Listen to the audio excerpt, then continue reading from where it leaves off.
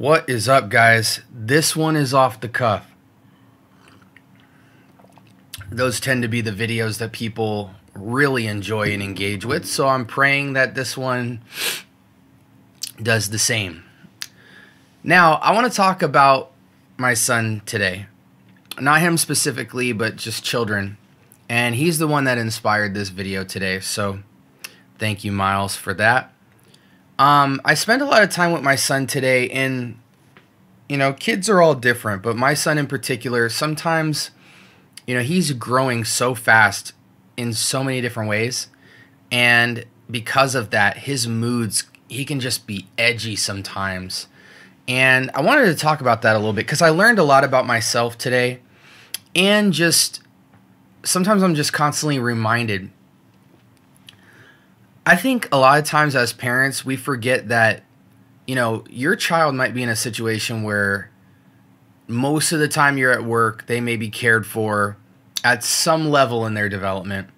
They might be at school most of the week, where they are in that world equally, if not more, than the world at home. They might be with a nanny. They might be with your parents. They might be with family friends. They might be school, daycare, just not home. For the majority of the week might be the scenario for most of you guys.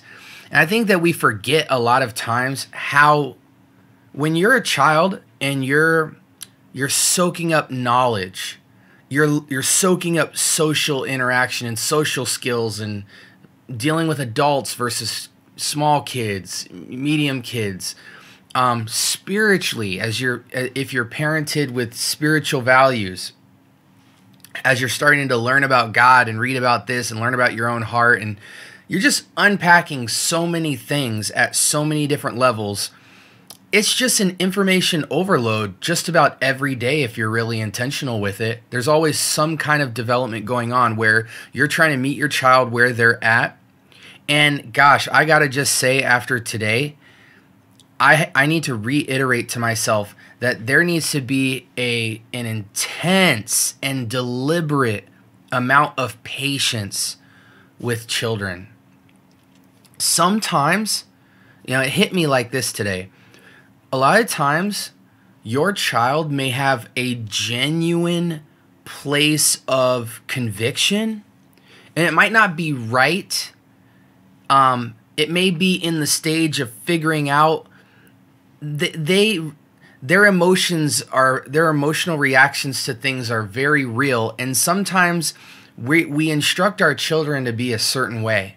And a lot of times when you feel your child is at a level where they should understand that, and you don't see them reciprocating or behaving or explaining, and you see them kind of out of character, so to speak, it can be so easy to be so demanding of that child. Why aren't you understanding this? Or come on. And it's hard to discern as a parent when to be firm and when to be sensitive. It's kind of something you kind of juggle in both hands and kind of pour it at will on a situation. But the thing I need to remind myself sometimes is that despite the things that I'm raising, it's almost like when your child leaves your house, you put everything you're developing on pause until they get back home, and then you deal with them. But when we meet with our children, sometimes the expectations that we have, they undermine the fact that the child sometimes is never at home for a lot of the time. And they live in a different world when they're not home.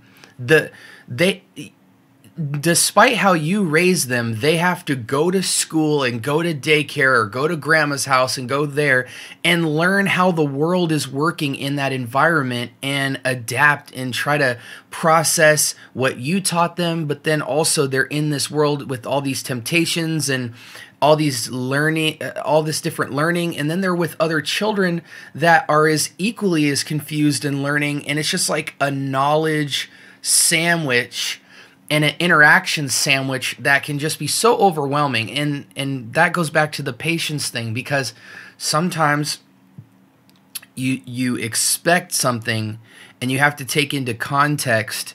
You know, it was just one of those sweet days where my son just expressed that he was wrestling with some things. You know, he didn't quite understand what was going on, but he could explain, well, I feel this and I do feel that, and I'm upset. And, you know, he had his moments of trying to just express where he was at.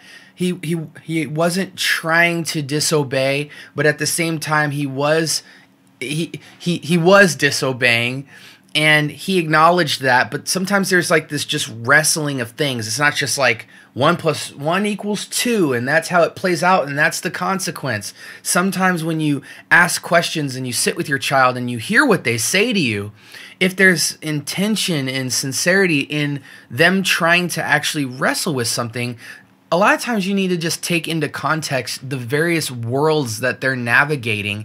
And when you sit there and think about it, a lot of times you realize, wow, they're just dealing with a lot, and this requires patience. This is something that, though this child may know in word or in a kind of bumper sticker knowledge, the application of it and the understanding of it and navigating it in the different worlds that they live in is a long road. It's a process. And if every time they only show a little bit of fruit and they don't just do it every way that you expect them to do it, you're just there with the firmness, and trust me, you do not want to be raising your voice or being angry that your child is trying to understand and trying to be sensitive, but is falling short. If you associate anger with their lack of in a moment, gosh, that's so harsh. Gosh, that tears a child's soul apart. Not feeling enough, not ever feeling like they always have to have it together, and when they don't, they should expect to get this kind of discipline, and they just got to grow firm and understanding it. You know, this equals that, and that's the way it is. No, children take time. They need to develop. They need a place to be wrong. They need to know that you're not shying away from anything, but at the same time, this is a safe space to learn and grow. When we discipline and we shape our children, we don't want bad results, and we also don't want to put the hammer. We're not excited to discipline. You know what I'm saying? Like we don't want the child to experience the repercussions of all these things and the negativity that might come with that. We don't want our children to hurt or suffer. We want them to just know and experience the fruit of that wisdom. So if we make that processing a happy meal, no, this needs to happen, and he needs to understand this is that, and we don't kind of stretch that out into a process and a journey where we let our children fall and bump their knees and have some moments where they can have a safe space to process. Yeah, there may need to be moments of discipline or strictness or firmness, but please, I'm begging you, don't bring the anger and the frustration down on them when you're in that very teachable moment to, yes, be firm, and yes, teach the lesson for the day, but also come in with understanding and with sensitivity and say, now with that being said, I am proud of you. You are, here's where you did well. And we need to celebrate our children's successes more.